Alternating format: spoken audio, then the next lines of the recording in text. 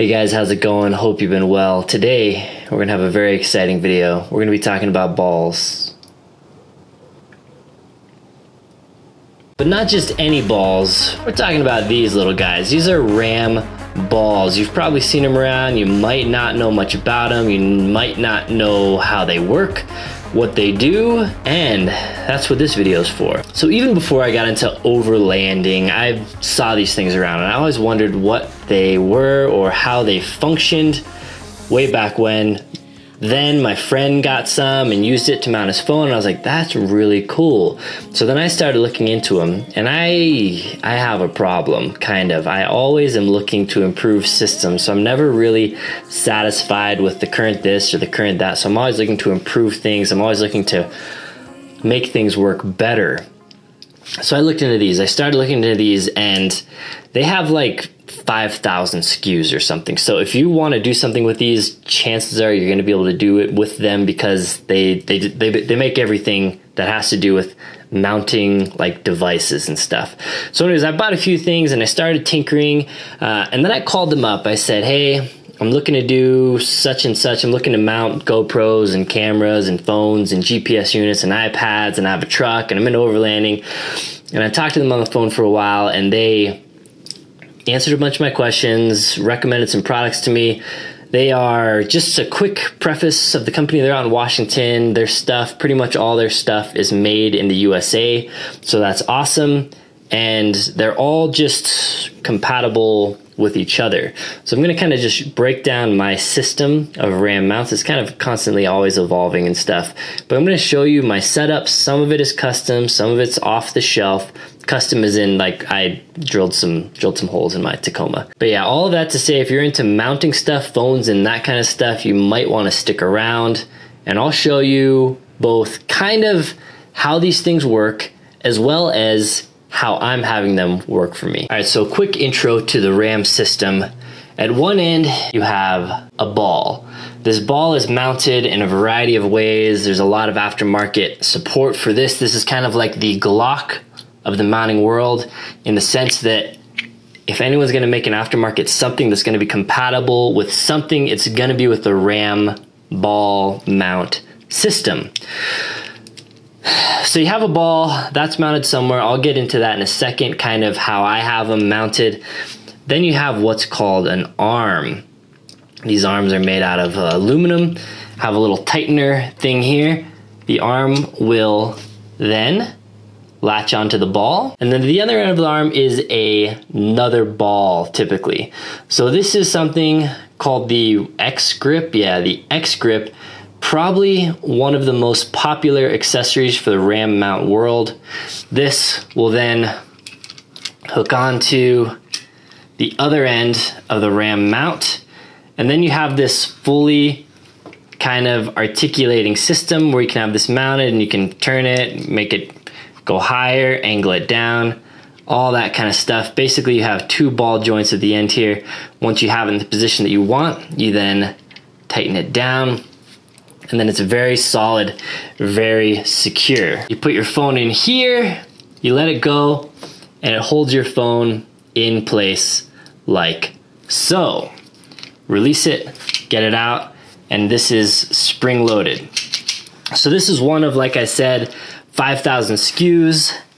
They have these in various sizes. The cell phone one, they have a couple sizes. You can use it for like a GPS. You can use it for a phone, obviously. You can use it for, they have similar ones to this. I'll show you here in a second. This guy, you can mount a tablet to.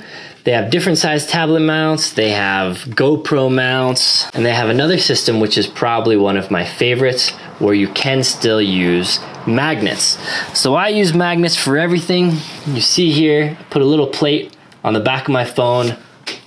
That goes onto a magnet. Bingo, bango. Though, for overlanding and stuff, sometimes the magnet hold isn't quite strong enough, so you need to go with one of these X-grip type things, or maybe you're just not a magnet guy, you have a phone that does wireless charging and you use wireless charging, you can't really put that metal plate on the back. Anyway, if magnets aren't your thing, plenty of other mounts. This is one of my favorite ones. This is a claw with a magnet on the other side. But just like all the Ram things, the claw is simply a clamp that you can tighten down, has little rubber inserts in there with a ball on one end. So the ball, as with all the Ram stuff, hooks onto an arm, and that arm hooks on to your accessory of choice. Now this is really cool. Follow me real quick. Now this is a steering wheel. I wouldn't actually use this on a steering wheel, but you can use it, mainly what I use it for is on a tent pole, but you can do it on anything, and they sell these in different sizes. So this will basically loosen up, clamp on like that. This arm then you can get, maybe you want to angle it this way, and then you want to slap your phone onto the magnet.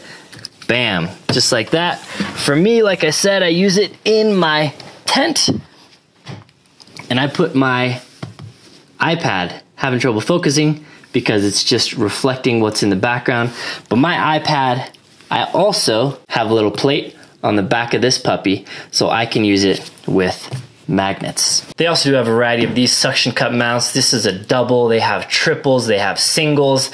They do recommend that you don't use these on moving vehicles. I have, but I'm not recommending that you do that, and they also recommend to not do that. Liability issues and stuff, because it may fall off while you're moving. Uses this kind of cam lock system, suction cups on the bottom. Make sure the surface is clean, obviously. Suction cups will then lock on. Boom. Ball plus arm plus accessory. Then you can get some really cool shots off the side of your truck, facing back, forward, whatever, watching your wheels and suspension bounce up and down. So yeah, the suction cups, again, they have a few different kinds. Another very cool accessory. So while we're here, I'll show you this. That same claw that had this magnet that I used to stick on my iPad or cell phone, this thing is really designed to stick to metal, and then you can use whatever accessory you want on there. It's quite solid as well, but again, they probably recommend that you don't use that in moving vehicles, and I would feel the same way, but you can use your imagination, and you can think about what you might want to use this magnet in for the mounting end on there. All right, so we'll step in my truck now. So I just have a bunch of accessories because I'm showing them. This is a little wedge that basically goes in between your center console and your seat. It has a little pump device as well. You can pump it up and then let the air out when you have got it sufficiently tight in there to where it's not going to move. This, as with all the other Ram products, has a little ball on the end here. And then you can do something like have your tablet or laptop or whatever GPS down there. And the cool thing is you can take it out from this car to another car, take it on a road trip, take it in your buddy's car, do whatever you want here. Kind of helps, you know, crumbs and stuff not falling here too as well. So that's just another way to get a ball into your life. So my primary way here is we have the center console area here, and then we have this ball here, huh? All right, so we'll take a closer look here. Here's a ball. This is a track system that I put in here. They sell this. So this is actually another Ram product where it's just this little aluminum track system. So when I'm sitting up here, it kind of blends in with everything. It's just raw aluminum look. You could paint it some color or something if you wanted. But what it is basically a command center that allows me to mount as many balls as I want up here. So I forget which one this is. I think it's the 13-inch. I will link to all this stuff down below. You can use your imagination and, you know, search for whatever you're looking for your specific use case. Getting this in here did require some modification. I'm not going to get too deep into it right now, but I took this off, drilled some holes, and actually cut a little chunk out of here so this could nest right in here flush. I could have raised it to where it'd be like 2 millimeters higher and put a spacer in on this side or something, but anyways, I cut off a little piece of this plastic with a razor, pop some screws into it, some bolts really, with some washers on the backside, and then I have this system that is relatively stable. Same with everything else. You put this on here and you can now attach whatever devices you want onto there. These balls do tighten and loosen, so you could slide them around wherever you want to your exact position. Obviously you can put multiples on here, and then if you don't want to, if you're not going all expeditionary, you can simply do that. Remove it. Now it's just a very clean look. This, what I have over here, I've had forever. If you've seen my other truck videos, you've probably seen this. This is a little magnet guy that I use primarily, which works well for me just driving around town. But again, if I'm taking those bumps a little too hard, this thing will fall off pretty easily, hence the ram mounts. Now, one thing I really do want to highlight, there's a bunch of different ways to mount these things. People sell like visor mounts that have a little ball on them, but these are the ones I use a lot with these little T-slots in here. So these thread up in here and they tighten down, and they are compatible with the ram channel system. Obviously, maybe they're called T-tracks, I forget. But these can be used elsewhere. Come with me. So here we have my very cool Prinsu rack, which we'll do a review on at some point. In the top of the Prinsu rack here, we have these channel systems, which are really to be used with mounting various stuff in here. But wouldn't you know it,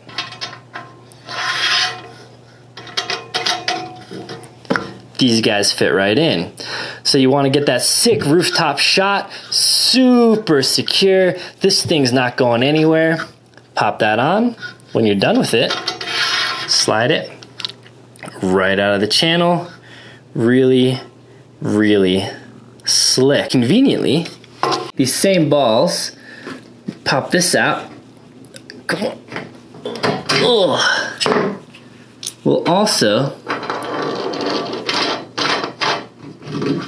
slide in and function just like that. So these little balls, with my system anyway, obviously not everyone's gonna have my system, really a cool little accessory. So needless to say, with so many cool little parts and pieces, a guy like me goes crazy. I do keep right in here, this is a little Magpul DACA pouch, and I basically have this thing filled with ram accessories. Sorry, my dog's going crazy in the background. So I have different length arms, GoPro mounts, little connectors and stuff in here, and I just keep that in my glove box. Kind of is this rubbery material, so it kind of keeps it from like bouncing around and like making any noise or anything in my glove box. Contains it well, and is just, you know, relatively cheap little pouches that can hold various shaped objects. So inside of here, I have a long arm, and I have a medium arm, and then I have a small arm, a little connector, and a bunch of other miscellaneous stuff that I just kind of keep in here so I can kind of dial in a system for a trip or a specific use case or whatever, and I have all those at arm's reach. Alright, so one last little hack, sort of. We were talking about this ball with this little thing that allowed it to detach to my roof racks, to their track system and everything.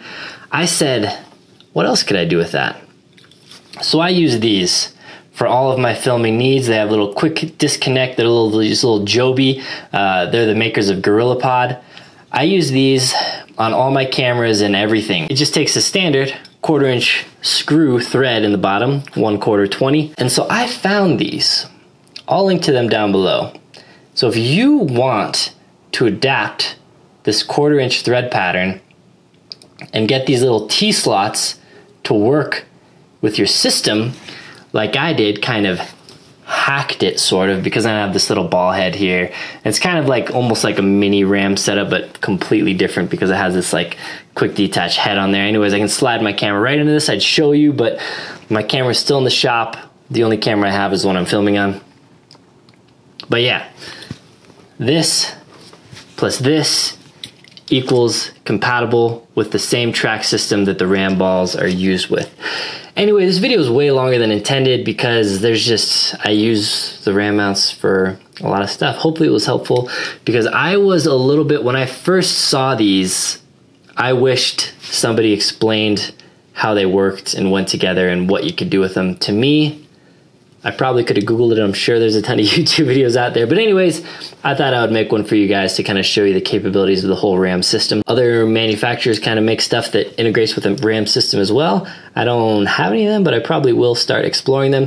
There is one, instead of the track system, like Expedition Essentials or something, does make a system that goes into the Tacoma as well, and kind of is a similar functionality to what I've put. It's not quite as low profile as my setup, but there's a lot of stuff out there. I will link to the cool stuff down below in the video description, both the stuff I use as well as some other cool products that I've come across that either I haven't gotten yet or just I didn't think would really work well for me. Anyway, as always guys, thanks for watching, thanks for your time. Hit that thumbs up button, get subscribed to the channel, do all the good stuff, and until next time, take care.